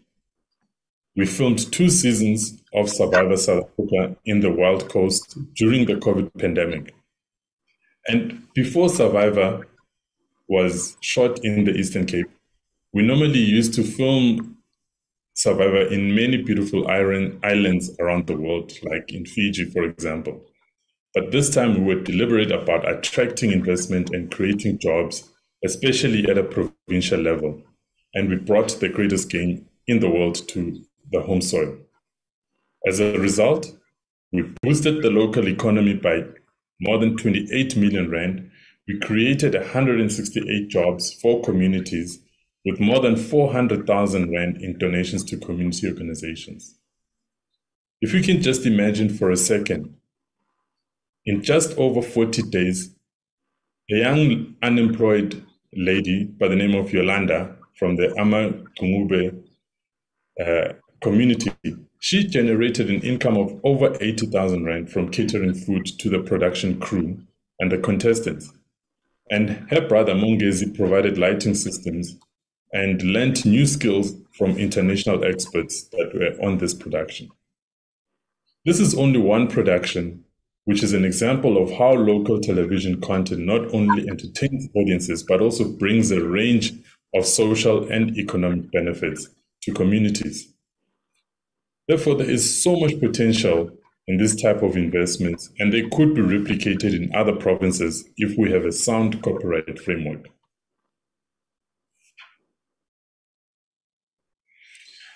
Now, the fundamental question for the committee to consider, in our view, is whether the bills will promote or discourage investment in the creative sector.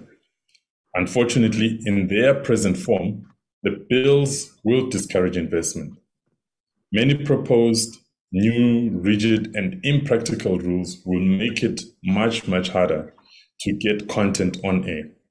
We will take you through some of our key concerns on how we can fix these bills.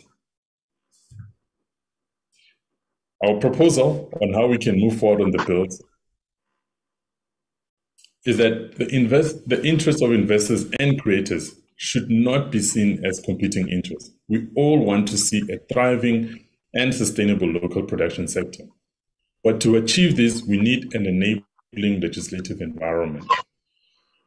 In the current form, as I've said, these bills do not provide enabling environment and will harm those it seeks to protect, hence the unintended consequences. We should de-link these two bills. The copyright bill, despite its admirable objectives, has many problems. We have proposed key minimum amendments to address the problematic issues for the copyright amendment bill to progress. The performance protection bill is less problematic and requires a few amendments in specific instances. I will now hand over to my colleague, Ainan, to highlight those specific provisions and take us through those issues. Ainan, over to you. Chair, honourable members, before moving on to the next slide, and with a focus on the copyright amendment bill, I think it's important to note that the theme of the Act is the Copyright Act. It is not the Copyright Exceptions Act, nor is it the Copyright Users Protection Act. It is the Copyright Act. But what is my apology, Ainan. I just want to check with members. Am I the only one that is struggling to hear Mr. Ainan? Are you comfortable?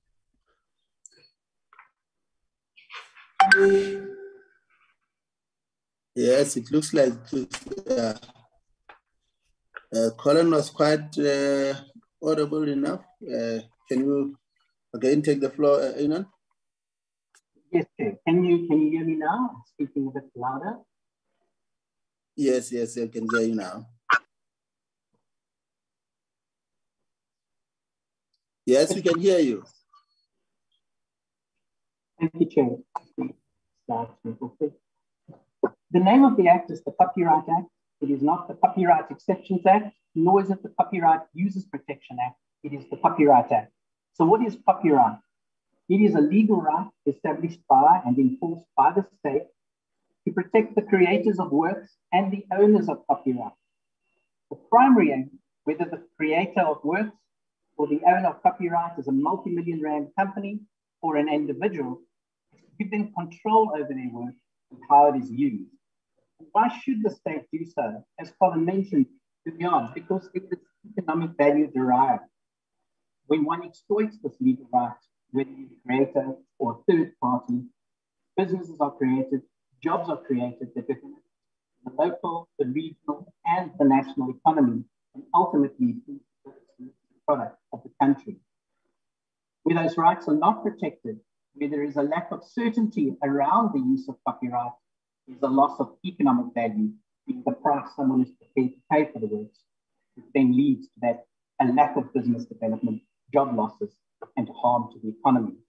In general, as been mentioned by the presenters, the amendment bill does have a number of flaws, few of which is unbalanced in favor of the industry due to a very open list of exceptions rather than a finite list of specific exceptions. When one looks at the visually impaired, that is one area where the current act is lacking. The Marrakesh Treaty, however, when it proposed that the visually impaired be addressed, did not do so as a blanket right. Once again, it's in a case where there are no accessible format copies available, and then the right gets activated. When one looks at the hybrid fair use, fair dealing approach, I think it's been mentioned before, it is likely to result in endless litigation. The US, who is the poster child of fair use, averages between 3,000 to 5,000 copyright infringement cases per annum. And that is why there's a distinct problem with approaching fair use as currently is in the bill. But when we look at the broadcasting sector specifically, one of our key concerns is the one-size-fits-all approach of the bill. The bill proposes this approach, which is very unsuitable for the creative world in general and television, based on recommendations in the Farnham Commission. And one should bear in mind that the Farnham Commission only focused on music rights and problem contracts and issues in regards to music rights. And from that single area, provisions in this act have been extrapolated, which affect all other sectors, TV, film, graphic design, the publishing sector, with no concern for the disruption in the value chains in those sectors. Not to mention, no regulatory impact assessment or socioeconomic assessment has been done for impacts in all those sectors, whether it be at provincial or national level.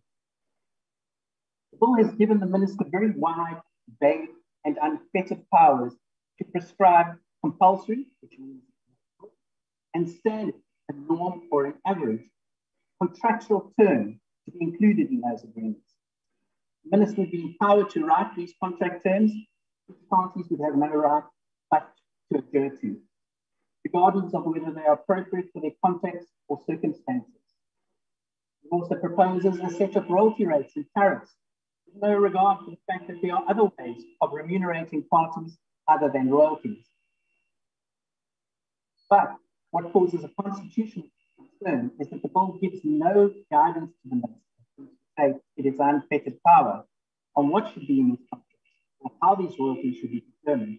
And this is what makes it unconstitutional and makes the bill itself vulnerable to legal challenge, thereby causing even further delays.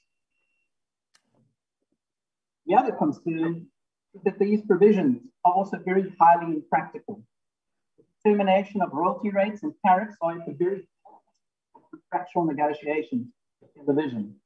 And those negotiations are very complex, nuanced, and context-specific, which are not very suited for a one-size-fits-all approach. For example, a lead performer in The One could have a clause in their season 1 contract that creates a bonus in season 2, based on the performance of season 1. And there are a wide range of performers, extras, voice actors, lead performers in a drama, performances in a music video, appearances in an advert, reality contestants, etc. How should the minister take consideration of all of these in standard tariffs and royalty rates? Standard contracts are not appropriate for the sector and will slow down the pace at which content can be produced. Questions to ask is, how will the minister's terms cater for all the different types of copyright works, such as scripts, music composition, performances, audiovisual content? which spans adverts, documentaries, film, TV series, animation. How can standard contracts reflect the nuances within these productions? It's not possible for the minister to differentiate between an established star who would be rightfully paid more versus an unknown newcomer. It's also important to mention from an international perspective, Hollywood itself doesn't work according to government draft contracts. And so these standard contracts and rates are likely to deter investors. Once again, each production is unique. Even where content of a production is the same, we have different casts, different investors, different funding models, different locations, different languages, different source material, different music scores. And I could go on and on. And this is why parties must have the freedom to negotiate their own agreements to address the unique nature of each production. But I think we can all say we appreciate what it is the bill is trying to deal with, being unfair contract terms in the creative industry. But rather than give the minister a wide and unfettered power to decide how everyone should do business, it is proposed the bill should rather follow the which allows unfair terms in contracts to be set aside. Therefore propose that provisions giving the minister the power to set contract terms and prescribe royalty rates or tariffs in the copyright law. Instead, one should look at how the tribunal itself could be empowered to set aside contractual terms that are manifestly unjust and unreasonable. Bear in mind that if the tribunal in such a case were to make a single ruling on an unfair term, it would apply to all parties, not just the single case, and would lead to an additional advantage creating certainty around contracts. It also allows the role players the flexibility to negotiate deals that suit the unique nature of each production, at the same time safeguarding against unscrupulous terms, which is what is the intention of the legislature. We have made proposals in this regard, which we have supplied as part of our submission. Another area in the bill, which also relates to contract terms, is that Section 39B of the bill wants to make certain contractual terms unenforceable. Once again, we appreciate that the bill is trying to ensure that particular rights, which are now being introduced in this bill to the Act to protect authors, should not be capable of being announced. That is not the way that Section 39B currently stands. The provisions are loosely framed and may have far-reaching unintended consequences. Right now, it restricts creators from commercializing their rights, even where they want a contract which might better protect their commercial interests. Bear in mind what we mentioned about the economic purpose of copyright at the beginning, is so that the owners of copyright can use, sell, or license a work to a third party. It makes no sense to restrain that purpose, which underlies why the legal right is created in the first place by the state. And this is likely to cause considerable difficulties for all parties, including the individual creators and performers who are trying to get the best deal that they can. Once again, we understand that the intention is to deal with unfairness and to help to make Section 39B more workable and equitable. We propose that it is amended to provide that a contractual term, once again, can be made unenforceable if the tribunal makes a finding that the term unfairly renounces a right or protection. And this way, it would allow the parties to renounce a right or protection in circumstances where they have received an equitable remuneration for doing so. And we have made our proposals in this regard now written. Another key issue is that performer issues should not be in the copyright law. The copyright law has conferred protection rights on performers, but it overlaps substantially with the performers protecting the law, which is likely to cause confusion, duplication, and likely litigation in the future when one has a problem of conflict between two acts that came out at the same time. And one way that it causes conflict is that it speaks only of royalties. Unlike the Performers Bill, which in line with the Beijing Treaty, addresses both royalties and equitable remuneration. We support the appropriate initiatives to ensure the fair remuneration of performers. But concerns about audiovisual performers not being paid fairly can be better dealt with through the performance law, which does allow more flexibility for alternative remuneration methods in addition to royalties.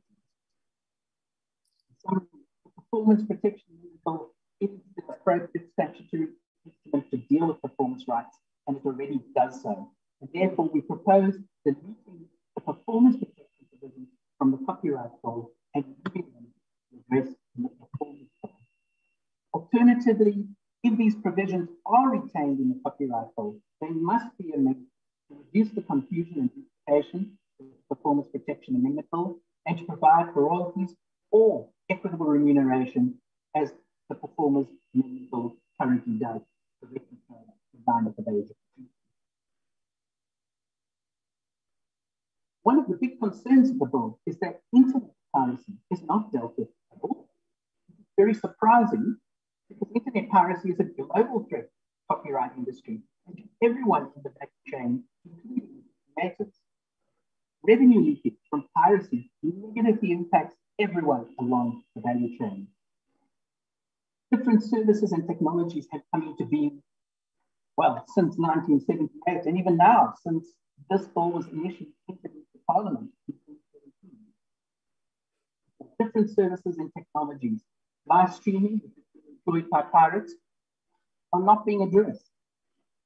A key example, when a live broadcast of a PSL soccer match is streamed by pirates, the harm is immediate. It falls down the value chain. It affects the broadcasters, the advertisers, sports associations, and even the players. It can't be dealt with 24 hours later by removal of a stream. It requires preventive action. And it's very concerning that this is not being addressed in the bill. It's now a decade behind those developments.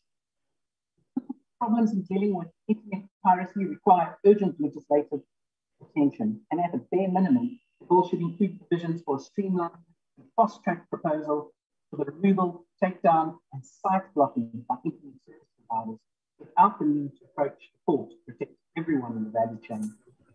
Have included fairly extensive proposals in this regard in our written submission. I'll now hand over to my colleague Laura Cantor to address concerns around the performance protection. Chair, good afternoon. Good afternoon to the committee. I hope that my audio is a little clearer than Ainan's. Yes. This is much more clearer. Thank you, Chair. I think we're about to be load shed here at the office. So if I disappear for a few seconds, that is why. But I hope that the generators will kick in and you won't lose me for too long. So I'm going to talk briefly on our comments on the Performance Protection Amendment Bill. And our comments on this bill are a little different to our comments on the Copyright Bill. And you can move to the next slide. Our comments on this bill are a little different to our comments on the Copyright Bill because we believe that this bill is less problematic and it's broadly in line with the applicable treaties. So we therefore think that this bill could, with some important but manageable amendments, proceed to finalisation. So Chair, we're all aware we don't have a lot of time today, so we're just going to highlight two matters in the Performers Bill, which we think require urgent attention in order for the bill to proceed. The first issue is the need to make the reporting requirements and the fines that are associated with those requirements more reasonable. And the second issue is this issue of how to ensure fair contractual terms for performers, but to do so in a way that doesn't impose a one-size-fits-all approach, which we really believe strongly that one-size-fits-all approach won't work for our industry. So turning first, excuse me, to this issue of reporting requirements, what the bill does is it sets new requirements for broadcasters to register and report on every broadcast of a performance and provide such report to every performer concerned. Now, we believe that this provision is really so irrational and burdensome that it's going to be practically impossible to comply with. For instance, the proposal doesn't take into account the huge volume of content that we're concerned with. So MultiChoice is just one broadcaster. We broadcast over 150 channels.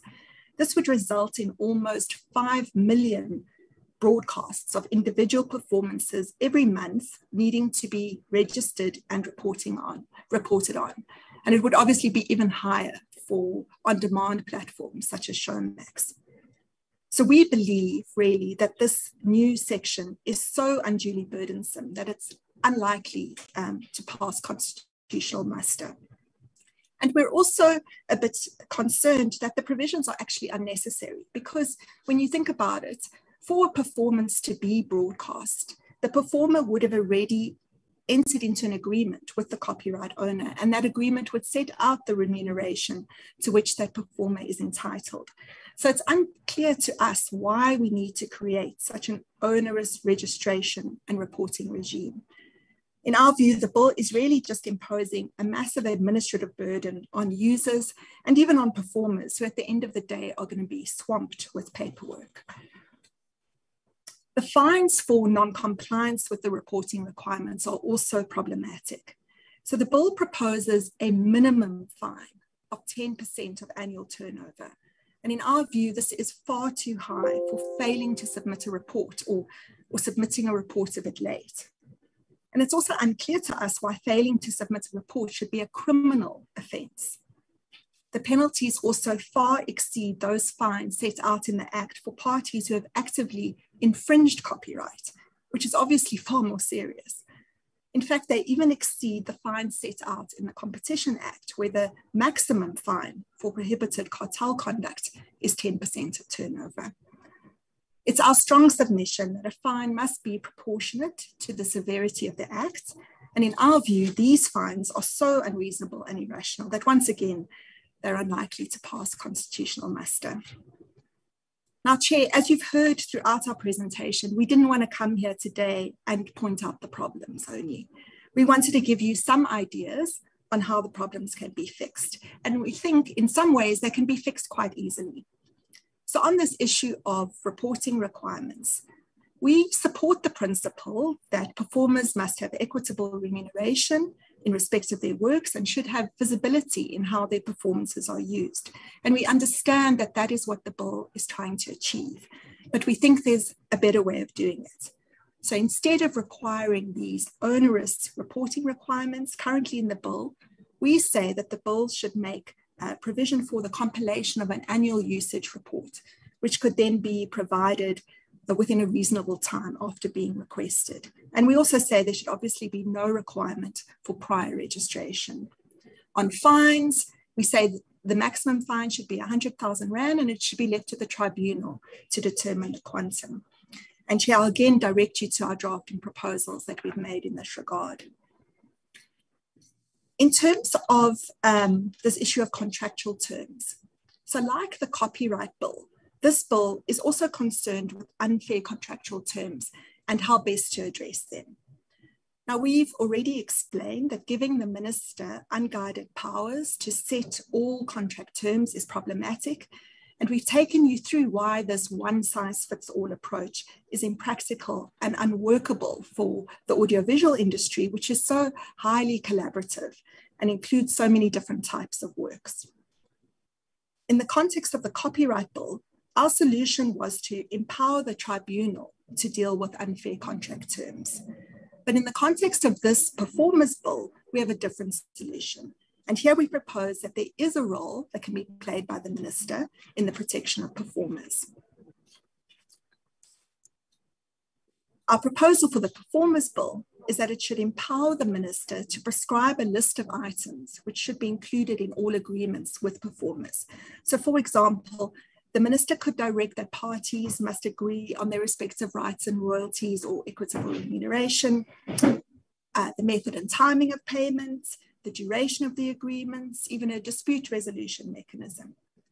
But the minister should not specify what the agreements on rights is or what the royalty rate is to be paid. And that's a crucial distinction. So in terms of our proposal, the minister would be able to specify that the agreements deal with the issues that are of concern to performers. but the bill would also safeguard the flexibility of role players to negotiate freely and operate with minimal red tape, which is so important for investment in our sector. So we believe that our proposal is a win-win. It balances oversight with flexibility. And crucially, it also addresses the constitutional concerns regarding the minister's unfettered powers. And again, Chair, our drafting proposals are contained in our written submission, and we hope you'll find them helpful. And with that, I'm going to hand over to Colin to conclude our presentation. Thank you, Lara. Thank you, Ainan. And Chair, we are really thankful for the opportunity to comment on the bills, and we reiterate our support for their objectives. You've heard our constructive proposals from Ainan and Lara, and we trust that you will consider them in your deliberations, and you will ensure that we have bills that promote investment in local television content and the broader creative sector, so we can create more opportunities for young women like Yolanda in the example that I gave with Survivor, and the other 167 people who got jobs in the rural communities in the Wild Coast last year. We need to enable more of our stories to be told to the world, and for South Africans to continue enjoying more shows like The River, Empire, Real Housewives of Gqeberha, Umkhokha, and so much more. Much has been said about the long legislative process we've been involved in with these bills. Therefore, to move forward, we implore the committee to de-link the two bills and rather implement certain key amendments which are critical for the two bills to progress. The copyright bill, despite its admirable objectives, is very problematic. We have proposed key minimum amendments to address the most problematic issues for the bills to progress. Whilst the Performance Protection Amendment Bill is manageable and less problematic and only requires a few amendments in specific instances. And let's not miss the opportunity to deal with piracy. The time is now to address internet piracy. We also refer you to our drafting proposals in Annexure A of our written submission. And lastly, we leave you with this summary of the minimum issues which in our view must be addressed for the two bills to progress. Thank you for this opportunity, Chair, and for listening to our presentation. We're happy to take any questions from yourself and the members of the committee. Thank you, Colin and your team, for the comprehensive presentation that you have made, particularly leaving us with minimum amendments that you have the view that if they were to be addressed, there will be minimal disruption in moving forward. Thank you. Just one question from my side on the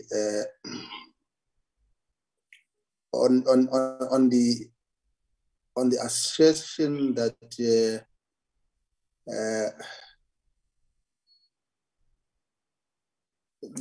the introduction of fair royalties and fair use is in the best interest of the wider section of our community, and the fact that in countries like USA and the EU countries, they have a fair royalties and a fair use provision, and also exceptions that I get a sense that you also have a reservation about. The last one,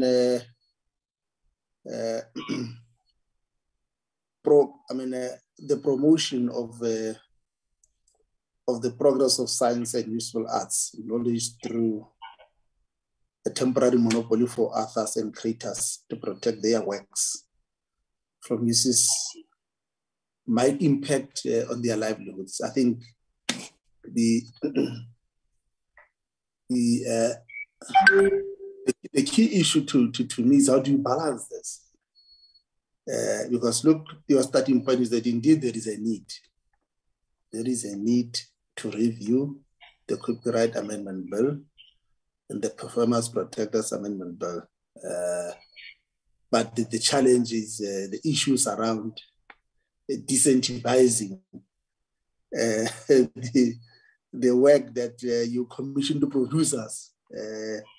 Obviously, I think a key to us is the chain, is the supply chain between the producer and performers and others. Because from your side, you commission the producers to produce a series, you see. How do you ensure that, given the concerns that you raise, but also how do you ensure that there is a broadening of